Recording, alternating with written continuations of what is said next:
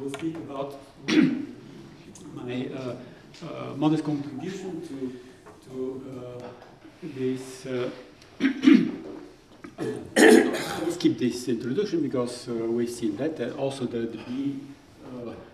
definition of the fishnets, Volodya. Especially that I copied yourself. Maybe it's from. Maybe I copied it from and Lance. So we have this fishnet in 4 dimensions. You have, I speak on concrete theory in concrete dimension. So the simplest possible one with 2 fields, phi1 and phi2, and the only vertex, phi1, phi2, phi1 cross, phi2 cross. This is, of course, non-unitary theory, but still it has, as well explained, real dimensions. And I will speak about this 4-point function, which is the product of the 4 fields which copy this vertex, but they are turned to power n, m, and n. So you have this theory, this correlator is given by a single Feynman graph, which is this one. And this graph was first used by, considered by Benjamin Basso and Lance Dixon. Now we can, as Volodya remarked also, we can consider this fishnet as a lattice model with certain boundary conditions. So you have a triangular lattice with Dirichlet boundary conditions on the 4 edges. And you have a fluctuation variable which is in R4, and Minkowski or Euclid. Let's say Euclid now and then continue to Minkowski, and nearest neighbor interaction, which is the massless propagator. So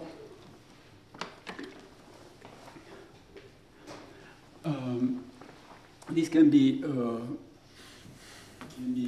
described in terms of open spin chain and with conformal symmetry, as it was done by Vergachov and Enrico. Because of the conformal symmetry, this propagator depends on the 4 coordinates of the 4 operators only through quantities which are invariant with respect to the conformal group. And as we learned from Volcker-Stock, these are the 2 cross ratios which we can conveniently parameterize by 2 parameters, z and z bar. So z and z bar appear like that. We can put all the 3 of the operators on the line at 0, 1 at infinity, and infinity. And the 4th operator will have a coordinates z and z bar. It's even more convenient to parameterize this z and z bar by hyperbolic angles, which are nothing but the parameters of the conformal group, which moves the 4th operator to the point z bar.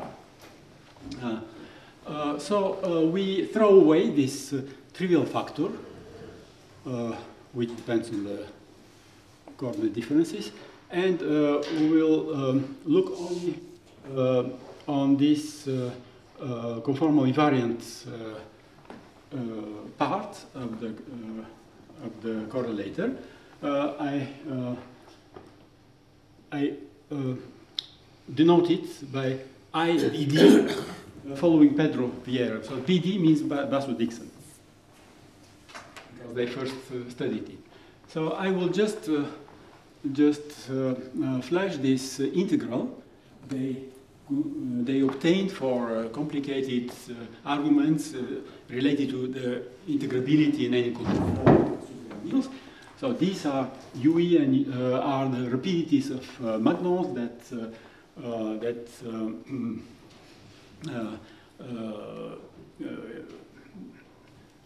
go from one. Let me, since the audience is wider here, let me stop here. This integral is quite difficult because it contains also infinite sum. Therefore, in order to perform the infinite sum, since it appears only in shifts of the argument, so the most natural thing is to make a Fourier transformation. And after passing to the Fourier variable t, then the integral becomes quite simpler. Actually, it generalizes the ladder integral, the integral for ladder diagrams, which are the particular case when one of the numbers is 1. And this integral was obtained in 2010 by Broadhurst and Davidichev. Ivan, can you help to read this integral? This ratio between hyperbolic functions is I'm sorry. It's in the integrand? Yes, this is the integrand, yes. How to read this integral? So sigma, phi, t, this variable of integration as well? I apologize because I just this morning I wrote this. So this is Tj. This is everything is Tj until here. Yes. So this is product of as many factors as. And the denominator does depend on. Maybe I have to write on the blackboard.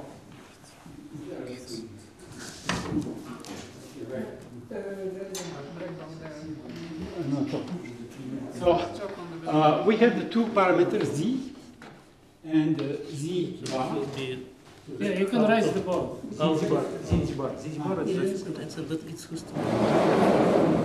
Which define the two cross ratios.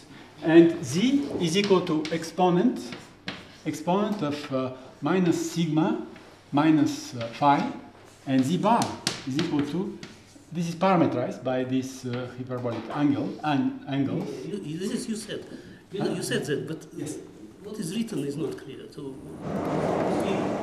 j in denominator in the cosine, cosh. Denominator. J in the denominator. Yes. But denominator. It factors out. Depends. Sigma plus cos phi. It factors out. Yes. It factors out. Oh yes, of course. I wrote it because it's nicely combines with this denominator, and the formula I couldn't write it if I put it. This was the reason. No? You could do it on the earlier stage. So is it? Sorry. It is there. Up. It's factorized. Yes, but I put it here. So, can I go to the next? So this is a very remarkable integral, and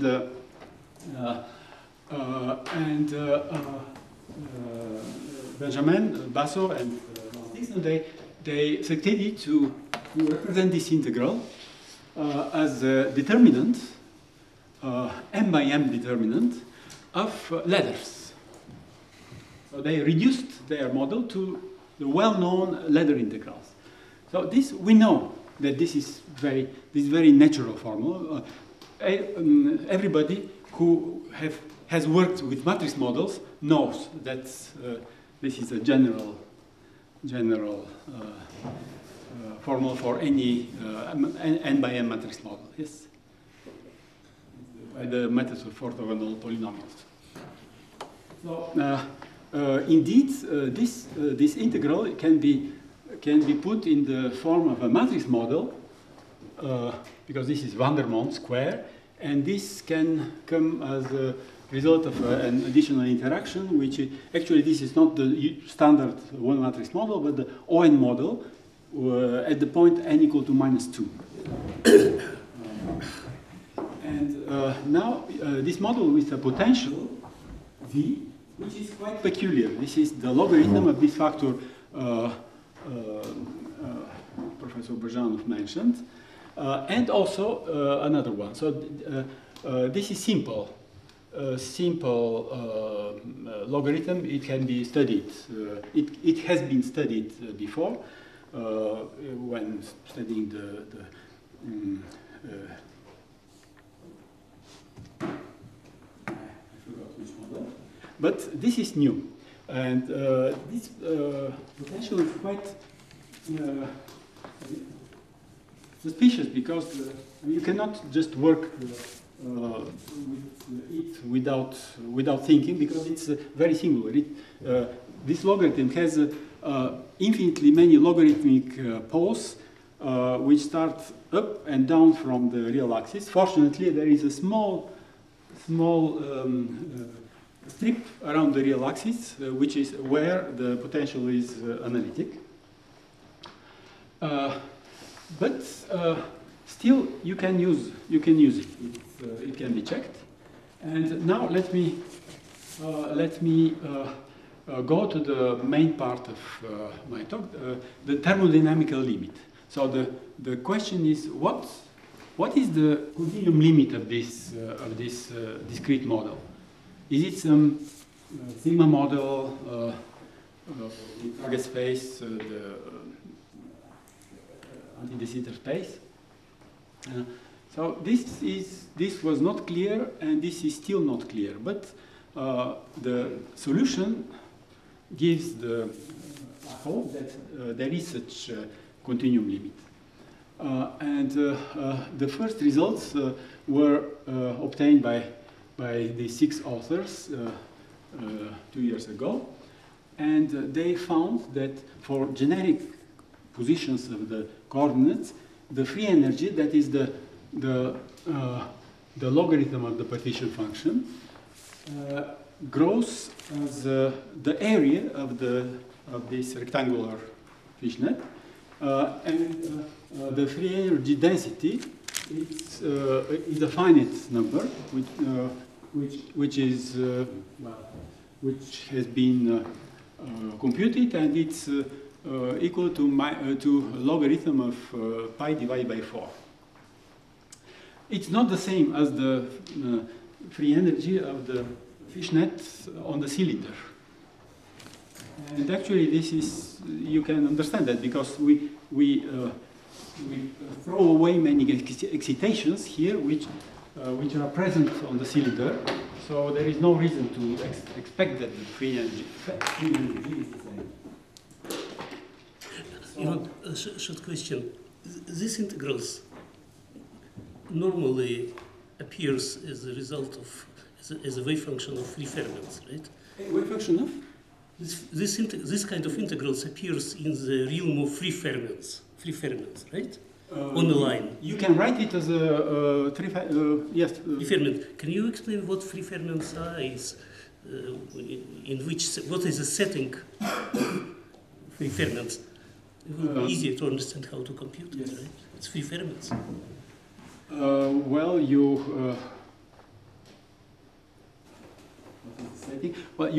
can write it in terms of free fermions with certain potential, but what is the meaning of these fermions? I don't. They are chiral complex fermions.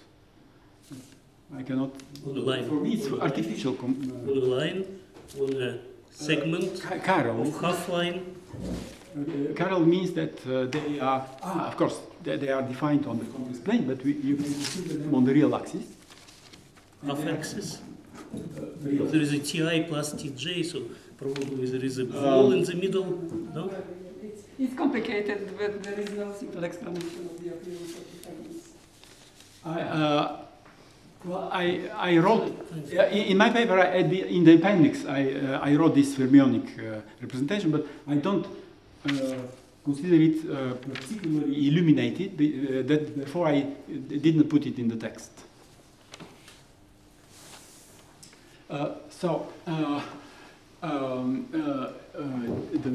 The six authors realized they computed the free energy of this model for generic coordinates, and they realized that that for generic coordinates the free energy doesn't depend on the coordinates at all. It depends only on the aspect ratio of the form of the rectangle. Forget completely about the positions of the four operators.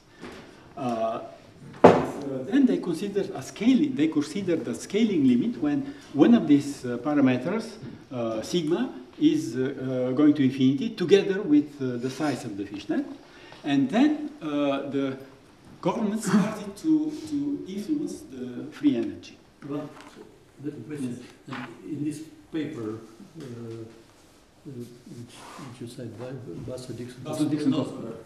Yeah, this paper. When they computed this free energy per side, it doesn't coincide with what Zamolodchikov found, or it doesn't? No, not at all. Not at all. Zamolodchikov is logarithm of some gamma, yes? Zamolodchikov is on the torus, yes. On the cylinder. Yeah, on the cylinder. And they obtained a logarithm of pi divided by 4. So nothing to do with Zamolodchikov's results. No. All depends very much on boundary conditions. Absolutely. Like in a six-vertex model, if you consider boundary conditions, the domain wall boundary conditions, I mean, you will not obtain some continuum limit, which is the same as the. Not an extensive theory, yes. Well, it's extensive in the sense that the free energy is proportional to the area of the lattice, but it depends on the boundary conditions, well, in this limit. No, it doesn't work this way. So you have an Arctic circle. Yeah. So the boundary conditions, so they influence propagate to some distance, and in the middle you should have the same free energy as the Volodya. I agree, Volodya. Yes, I agree. Because if you change, but this is a long story. People don't know how to obtain this Arctic curve. But in this, the Arctic curve will depend on the aspect ratio, and therefore the result for the free energy will depend on the aspect ratio. And also this fluctuating part inside, of course, they will grow linearly with the area, and therefore this behavior of the free energy. But what is essential here is that the coordinates of the operators, so that is these boundary conditions, they show up only in the limit which corresponds to the Euclidean OP limit for the 4-point correlator. So we have to make a special double scaling limit in order to show them. So they did that, and they realized that the solution is identical with the solution for the Frolov-Zeitlin string with spin and internal charge given by 2m and the difference n by m, n minus m, so which I call L.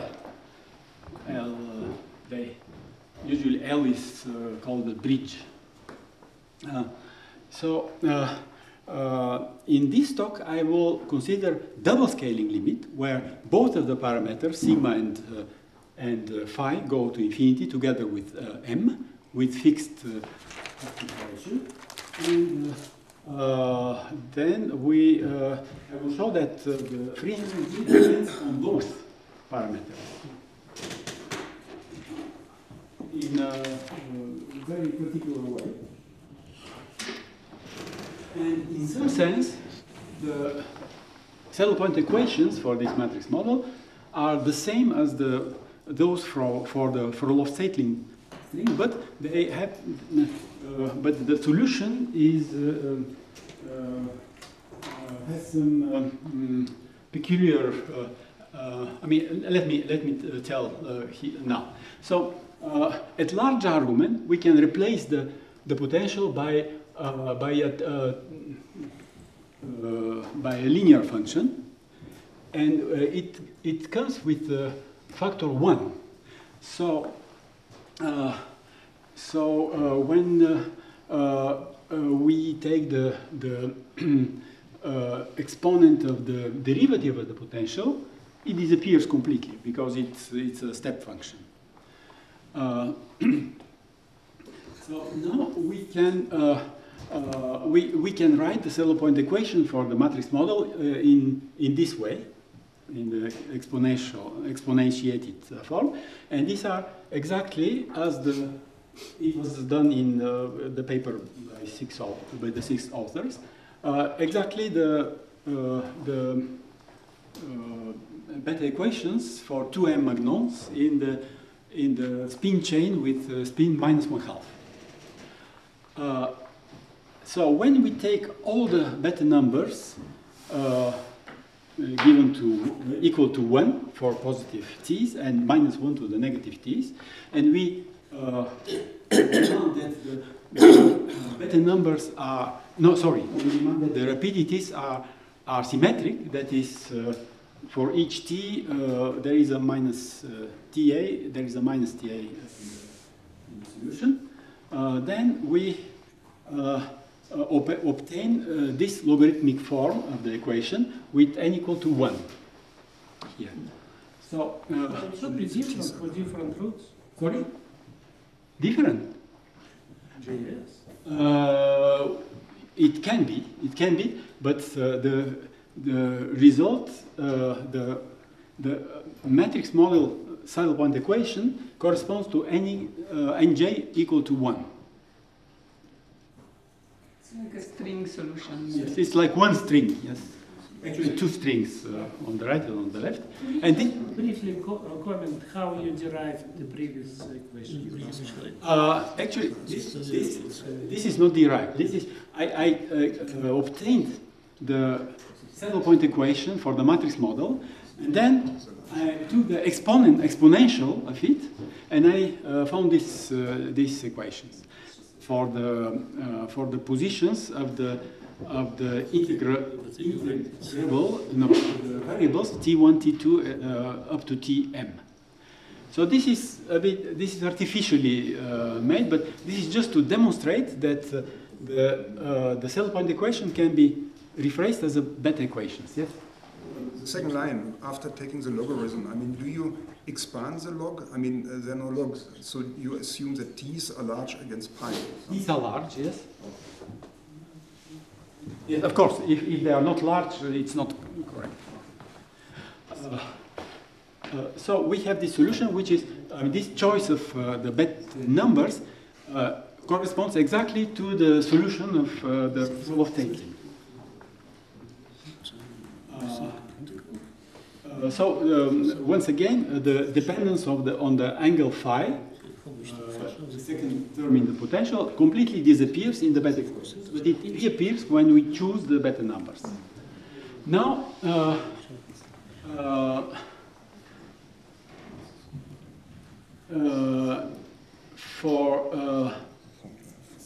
let's see, did I tell?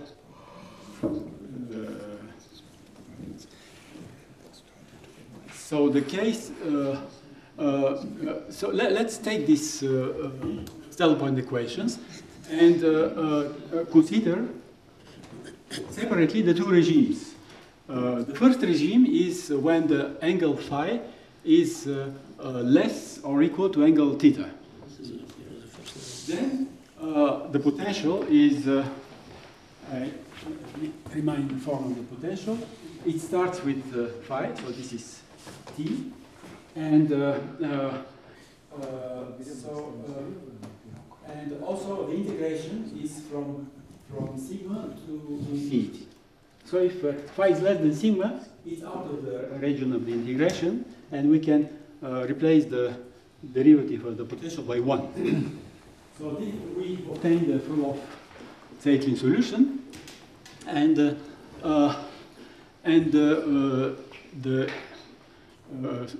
solution of the spectral density for this solution is contains 2 symmetric parts, and well, this is the formula. So there is a gap, which is the further of sigma.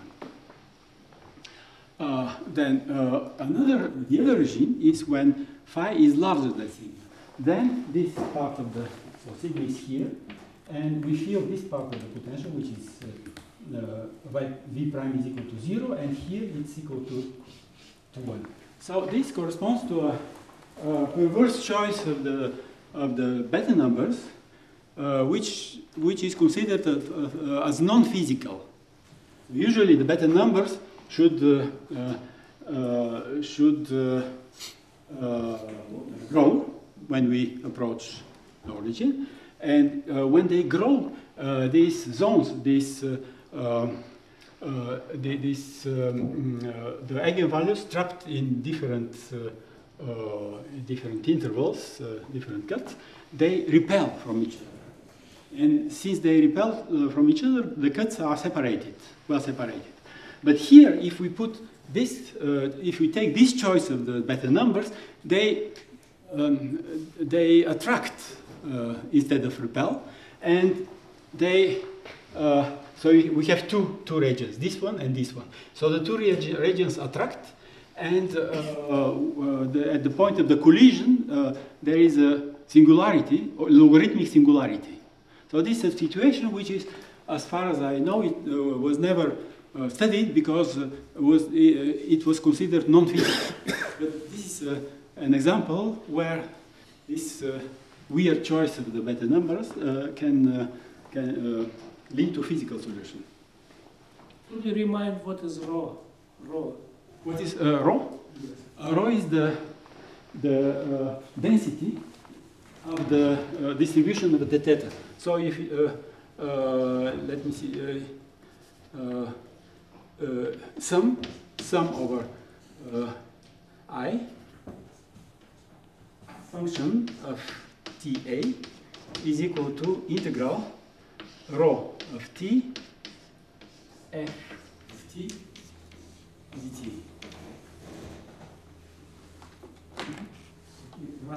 So such kind of behavior actually has been observed in the distribution of beta roots. If you take a SL2 spin chain, and if you look for operator with large spin, you know that the energy corresponding state should grow logarithmically with the spin. It grows logarithmically because of the cusp. Oh yeah, yes, oh yeah, yes, yes. Of course. This, yes. Actually, if you take quadratic fishnet, you will obtain exactly this curve you obtained long ago. Yes, with the cusp in the middle. But my question is this peak would correspond to certain large contribution to free energy of your system, to your integral. So the presence of these cusps is synonymous of having some logs, I don't know, something big in your expression. Yes. So what is big? So let's look at the integral.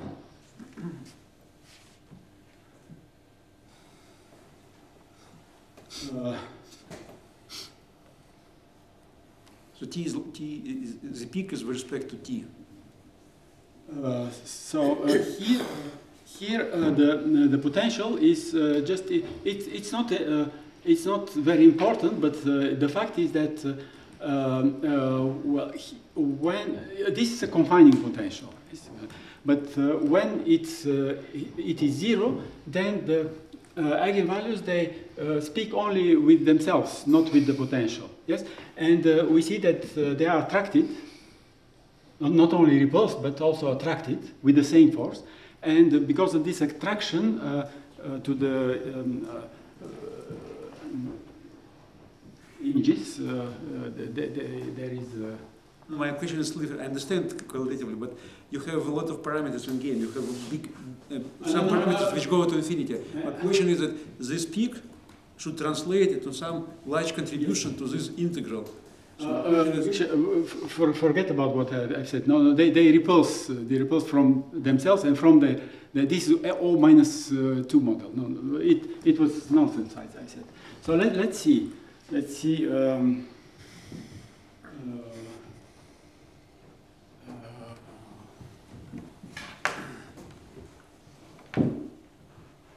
So let's see in the beta equations. So if you write them in the they are differentiated here. If you write them as logarithms. Maybe we could discuss afterwards. Ivan, keep going with your talk. I have to think. I have to think how to explain it. But this is what you obtain by solving the equations.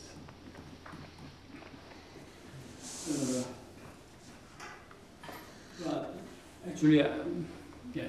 Maybe I don't know some very physical explanation. But so now let me. Maybe I don't have time to go through this. How many times? 15 minutes.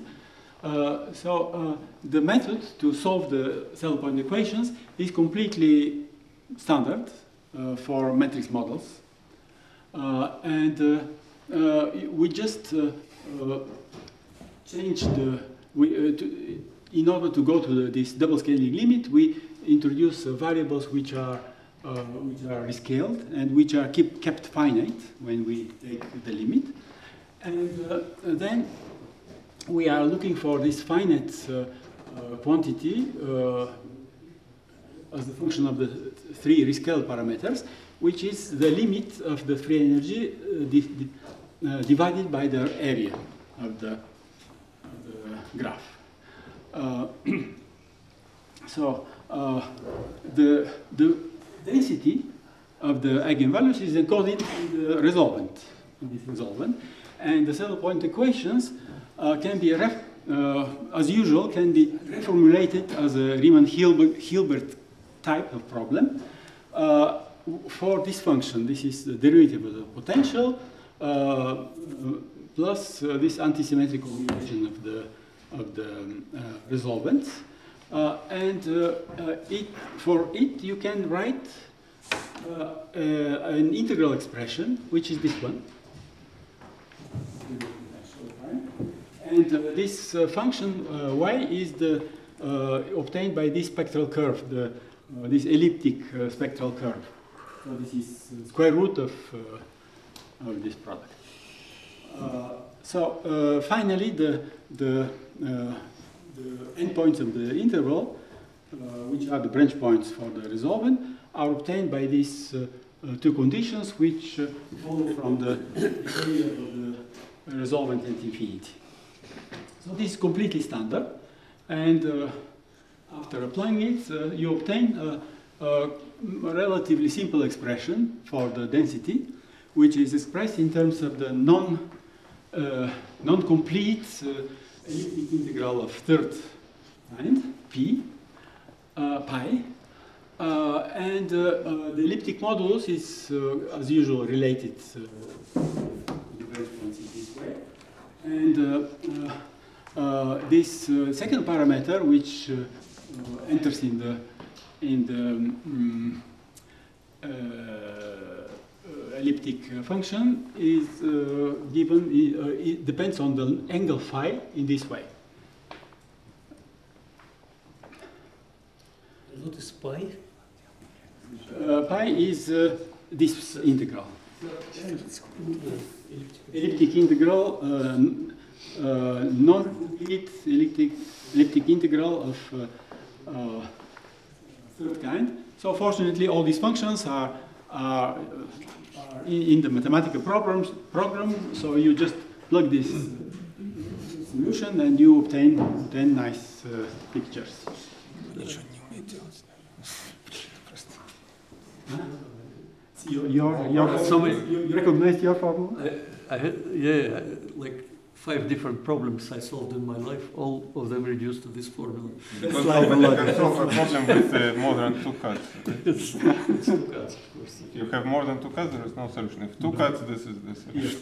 But maybe it's not the right time to ask the question. Maybe at the end I will ask the question. I hope I will finish soon, so let me. Now we, as a bonus, we obtain also the density in the regime 1, which was obtained by the 6 authors. So this is okay when you say that this angle psi is equal to pi divided by 2. So you replace the incomplete integrals by complete elliptic integrals, and this is because whenever sigma, so we have this solution when sigma is when phi is larger than sigma. When sigma is going this way. I'm not sure anyone can see.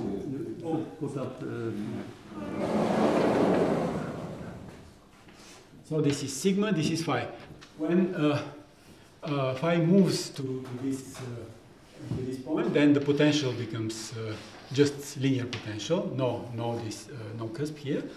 And at this point, we reproduce their solution. And when we continue to move phi further, nothing depends on phi. And this is what they observed. So I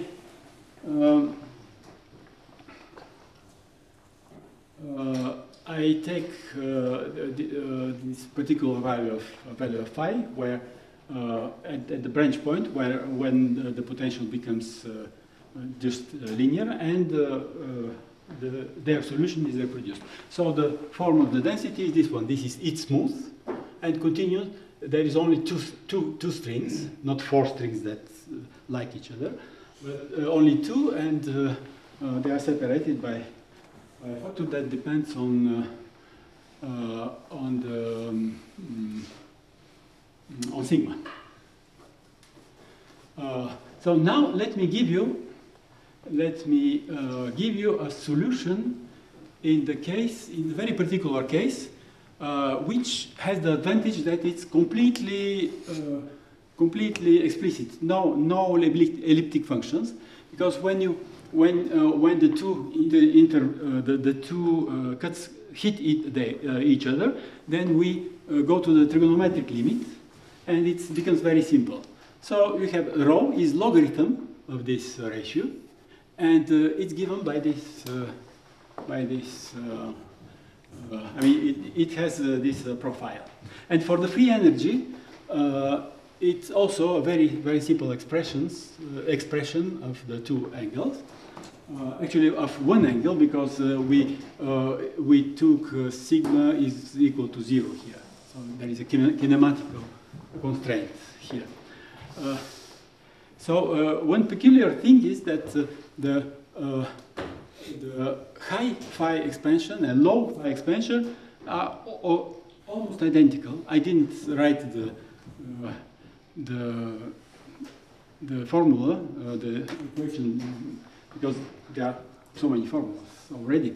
But it's a peculiar, interesting thing. The cusp anomalous dimensions have similar problems. So now, when we take the limit when phi is equal to 0, we reproduce the curve which Grisha obtained many years ago. Yes, for SL2. So it's not completely seen from here, and when you go to the other limit, which corresponds to the double light-like limit, then the interval is very large, and this logarithmic divergences, the logarithmic cusps are at the 2 ends.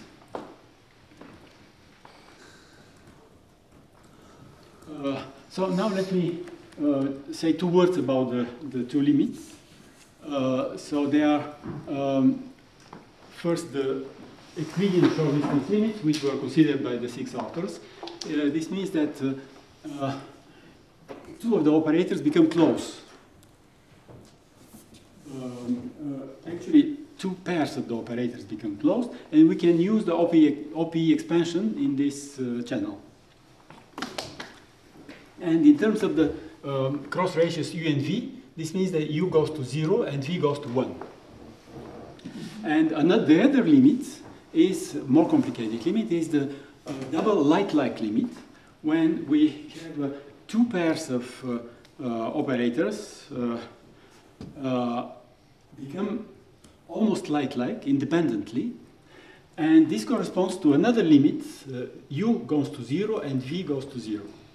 So in the first case, this sigma non-normalized goes to infinity when phi is fixed, and in this limit, sigma is fixed, but phi goes to infinity.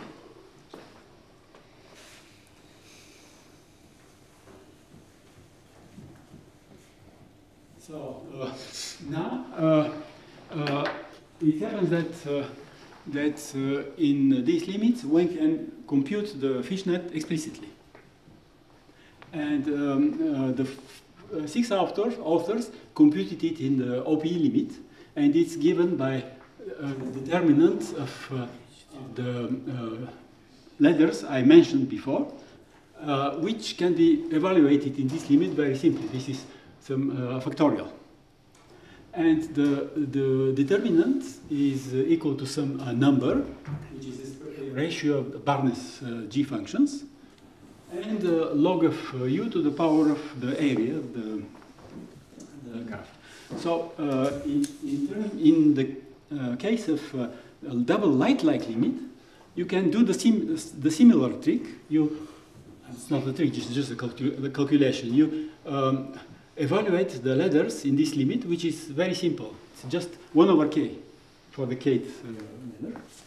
And you have the Dixon integral is given by this determinant. 1 over.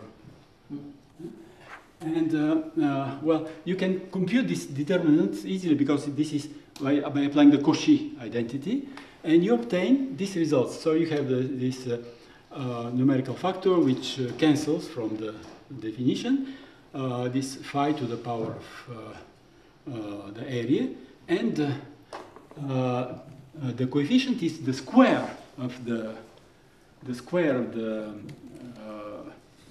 coefficient for the Euclidean opening. So you can write the answer in this way. Cmn times logarithm of U to the area times Cmn logarithm of V to the area.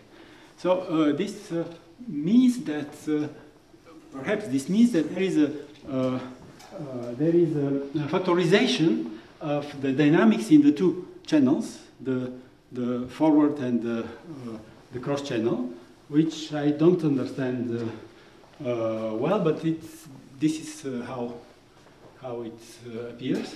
And now let me finally compare these exact formulas with the asymptotic of the solution in the double scaling limit when the scale parameters become very large. So in the first case, in the Euclidean limit, the density in the two intervals, they become very, very far from each other for the 2 sigma, and you have a singularity here, which is, well, I forgot, 1 over t or logarithmic. But they become singular in this branch point.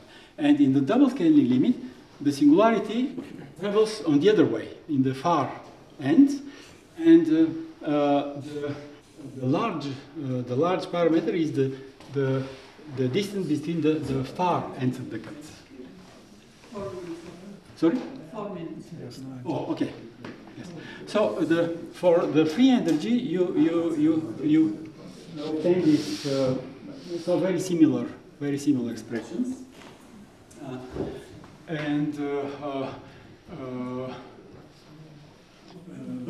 where there were 2 mn, now mn, now it's 2 mn.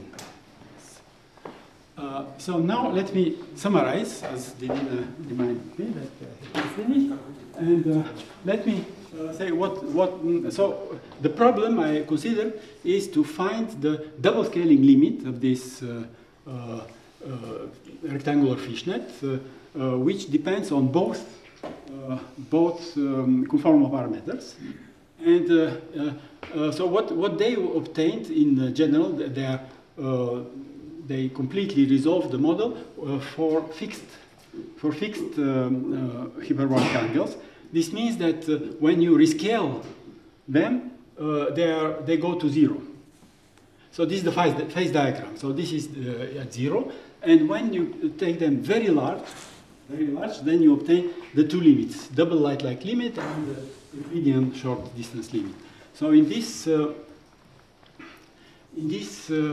limit, the solution depends on both variables, sigma and tau, sigma and phi.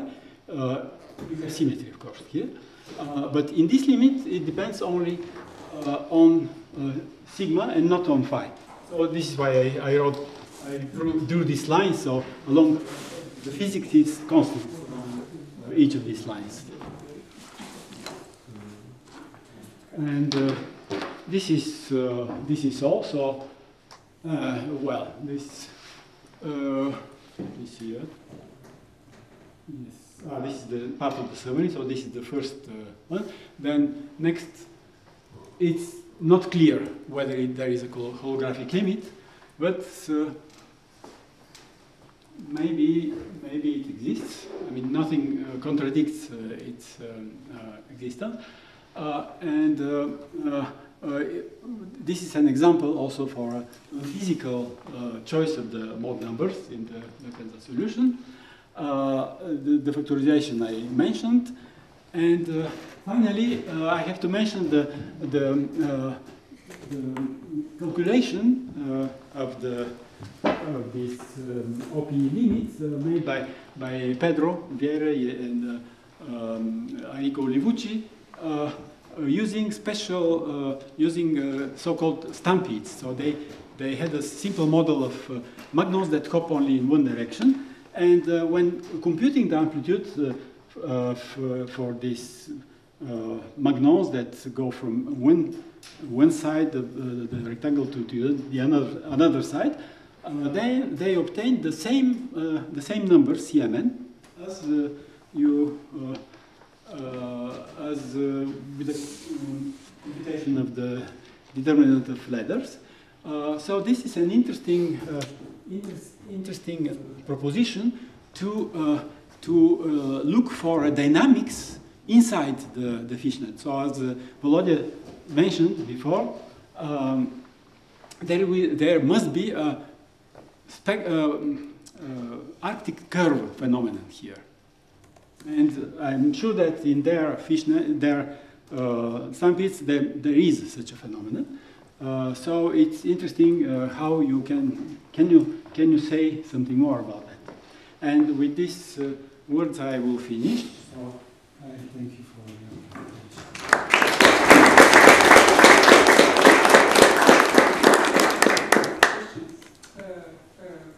attention. I saw first Volodya.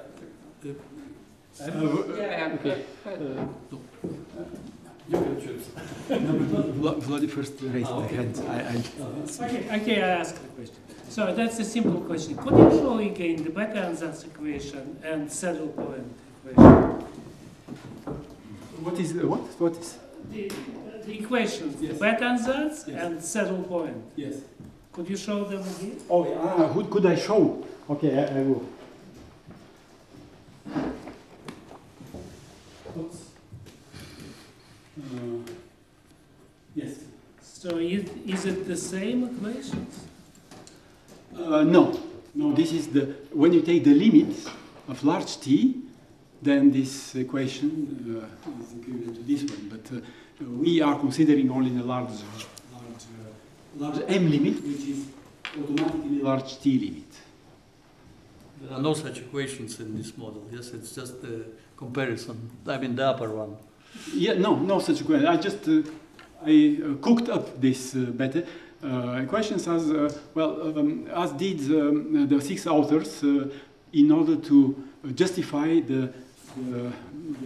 so they used the solution for the Frolov-Saclay string, and this should be justified. Why? So they said that, but well, our equations are equivalent to these equations in the large T limit. So let's borrow their solution and investigate it.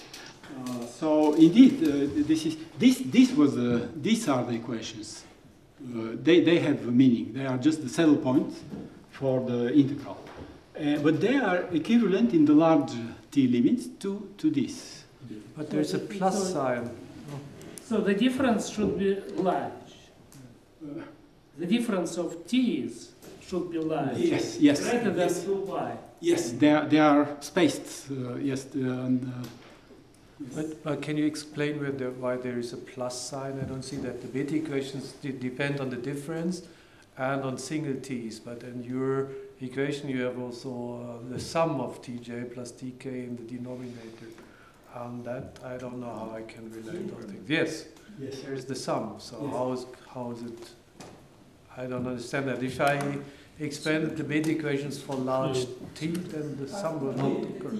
Here, t's are only positive. The t's are symmetric. Yes, they are only, here the t's are they are empties. But you can interpret this equation as a symmetric collection of t's from of 2m. And then this term appears. So you think, okay, now I understand. Grisha. So usually when you study the matrix model or 2D gravity, then the most interesting point is the universal point when two-cut solution becomes single-cut solution, as is the case in your model. Is it the same critical phenomenon which you have in O-1 model? No. But what happens there? It's a phase transition after all. The potential is not the same in the ON model. You have a potential which confines the eigenvalues at 0. So if you go to this, let me see. Okay. It's not the same. It's not the same dynamics because the potential in the let me. But you agree that it's a critical point. The potential in the ON model is like that. Some confining potential, the standard one, and but it must have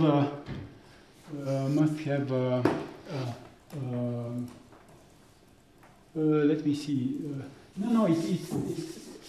We have an effective potential which is some of it is from the eigenvalues, and we obtain some effective maximum, and which should be near the maximum. And here you have this critical behavior. Actually, you can put it by shifting the eigenvalues. You can put the maximum here at 0, well, so you have a potential which is you have to put some confining potential because you have to integrate from 0 to infinity. Otherwise, you must do like me to integrate from sigma to infinity, and then you have repulsion of the eigenvalues and also repulsion from their mirror images, and this leads to a dynamics which is more complicated than the one matrix model. You have logarithms here. I speak about O-1. Minus 2. Yeah. -2. You have the regime where the two cuts merge, and of course you have logarithmic singularity in elliptic functions, yes? And this logarithmic singularity appears then in the potential, etc. I even saw in one of your formulas. It is critical behavior. Yeah, you can respond later, but there was a question. It's interesting question. So maybe this is relevant for the phi singularity in phi, and in certain limits, in the sigma equal to 0 limit. Then we have this function with singularity at 0. So we have. I have to think about it. But the other limit is doesn't correspond to that, because the spectral density consists of two pieces symmetric, and they are very large from the. This is the opposite limit than the limit you would be interested in. But for the phi, yes. Yeah, sorry. Okay. There is a last question from Grisha. I have a question on. So regime, you had regime number 1, regime number 2. Regime number 1, it was short distance regime, right? So it was Euclidean short distance regime with respect to F points. And regime 2, it was a double light-like regime. Yes. Now I have conceptual problem to understand the result. Actually, yes. If I'm Yes. It's double scaling limit. It's not yet if I look at this diagram, and I'm thinking about this diagram, we're defining 4-point correlation function. So let's think about it like you have 4 points, this is a 4-point correlation function. Diagram, the correlation function, the integral you're computing corresponds to certain contribution to 4-point correlation function of scalar operators. Okay. Now we had a very nice talk by Volker, who told you that if you now go to short distance limit, 4-point correlation function should behave as a power of u. And you telling us that in the first regime it was log u in the power. It's a log u, yes. So now my first question is, how would you reconcile these two facts? It's a good question, the answer of which I don't know. I don't know. This is the result. This is already obtained by 6 authors that, and maybe they had some explanation. I don't remember.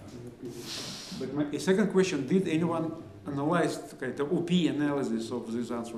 Even your answer. So you got, if I understand correctly, you're saying that double light-like asymptotics is basically you take a square product of two different asymptotic different channels.